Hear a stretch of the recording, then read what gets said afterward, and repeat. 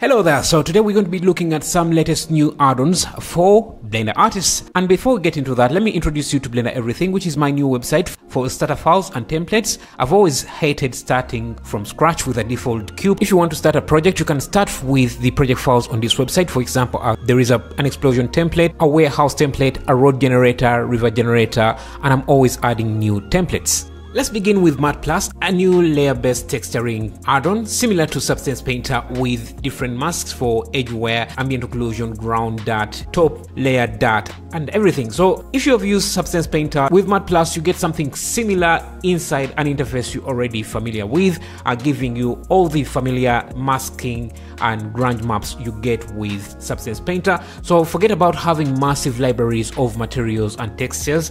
This just compresses all of that into one area where you can easily find all your materials, PBR textures, smart masks, and everything in one area, making your texturing easy and faster inside Blender. It also comes with blending modes, 2D symmetry, and baking functionality to allow you to export the materials you have created to other applications. And another one we have here is 50 Procedio generators from Blender Procedio. This includes simulation add-ons like a voxel sand, dust generator, fill fluids, magic trails, and a lot more others. The pack also includes generators like liquid explode, clay gen, creature generator, explosion generator, and a lot more. Again, this is a collection of over 50 generators, which you can buy individually one by one, but that would be quite expensive. Some of my favorites are the medieval castle generator, skyscraper generator, and all those generators that have to do with cities and environments because they help fill up empty spaces in your scene.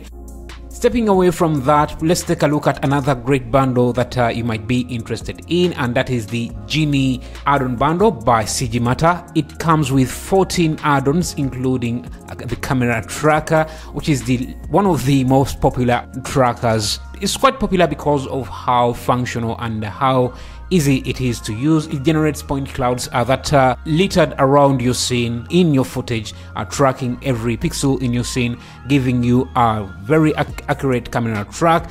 And because it's a point cloud, you get these point clouds forming shapes that are basically the objects in your scene, so you can easily identify the different objects in your scenes and also help you with aligning objects in case you want to add in 3D objects into your scene. The pack again contains quite a lot of add-ons, 14 to be exact, including an automatic UV unwrapper, a rope generator, and a lot more.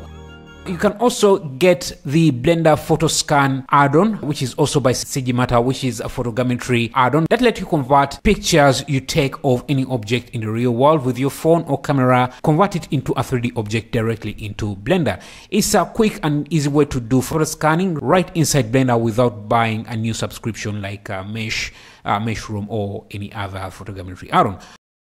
Stepping away from that, let's take a look at Botanic 7.1, which is a new update to Botanic, the largest tree and vegetation collection for Blender. Now has over 1,300 curated, optimized, and consistent assets, including bushes, grass, and different biomes that you can instance in your scene to make a cohesive environment with animation and seasons to change the color and look of your trees, leaves, and everything you need. It also comes with scattering features, including curves scattering using geometry nodes and a geolocation distribution or filter to make sure that you are instancing plants that naturally exist in the type of environment you're creating.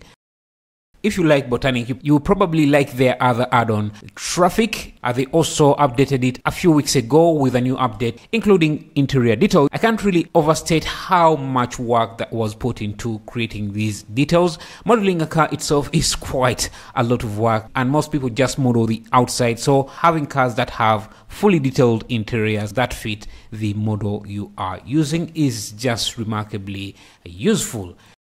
Speaking of cars, we also have a new update for the RBC, a physics-based rigging system that lets you rig your cars in a way that works with physics, so you can get the cars from Botanic and add animation or animate them using the RBC Pro 1.4. This add-on makes it really super easy to animate cars and make them animate using the Blender rigid body system, making it easy for them to collide with other objects, make them feel real instead of just hand animated. And you can create custom rigs on top of what the add-on gives you to make the rigs more functional and fit the type of animations you're going for.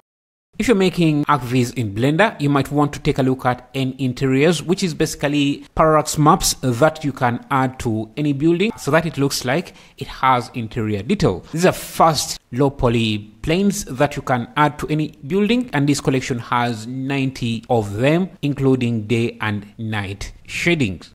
If you're creating large environments with different themes like cities, ancient walls or futuristic walls, take a look at these kit bash assets from Gribble Town, including the Empire Sands, which is a collection of Egypt-style buildings. You also have Metropunk, which is more of a futuristic city kit bash collection with skyscrapers, neon lights, and a lot more. You have the Sky Okio Modern Metropolis, which is a collection of modern metropolis assets like skyscrapers that you would see in today's world. Teranode might not be new, but it's one of the best terrain generator, allowing you to add a lot of customization to your terrain, not just creating a displacement map, but giving you details like adding roads, rivers, and different biomes using curves that lets you determine where the different assets are going to be. It's all Procedio, and you can start with a very simple mesh and layer different details over it, one layer at a time, and where you want hills, valleys, anything without a lot of work.